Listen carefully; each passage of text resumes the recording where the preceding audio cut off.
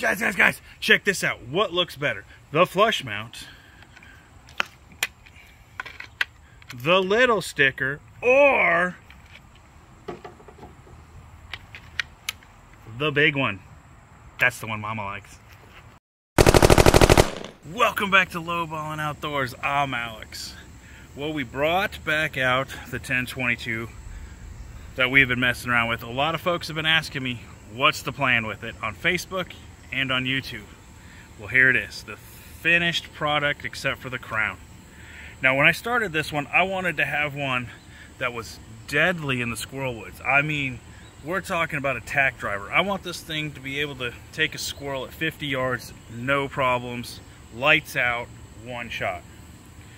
But we do spend a whole bunch of time at the range here at Lowballin' Outdoors. So I kind of wanted a blend one. I wanted one that we could take to the range, no problems. Well, let's get into the particulars of what we did with this critter. Now, let's start off with the barrel. A lot of questions have been asked about what barrel are we choosing. I chose one that I haven't heard much about in recent years. They used to be super popular. This is a Green Mountain barrel. They're made here in the United States. This is a 20-inch fluted heavy barrel. I wanted to try a new one. I've had them in the past and they worked out great. Let's see how this one's going to work out in this particular set. Now let's check out this stock. There's a couple of things that I wanted in a stock. I wanted one that was going to be versatile in the woods, also at the range. And I'm kind of a sucker for a good wood stock. But check this out. This is the Boyd's Agility. It has an adjustable length of pull. You push the button, you can pull that out or push it in. So we can handle, even if my boy picks this up, we can adjust it for them, adjust it back to me, no problem. The grip.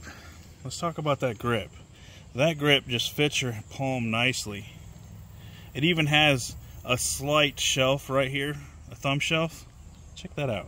Slight thumb shelf. Man, that's gonna work out super nice when we go to the range.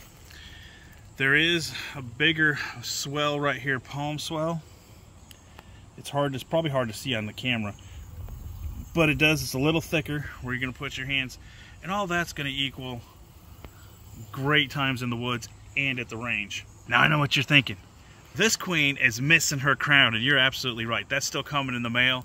Next time that you guys see this, she's gonna have her crown, and we're gonna be at the range, and we're gonna see how she shoots. Guys, until next time, get out there and have a blast. Plinking, hunting, fishing, whatever. Get out there and have a blast. Until next time, keep cheating.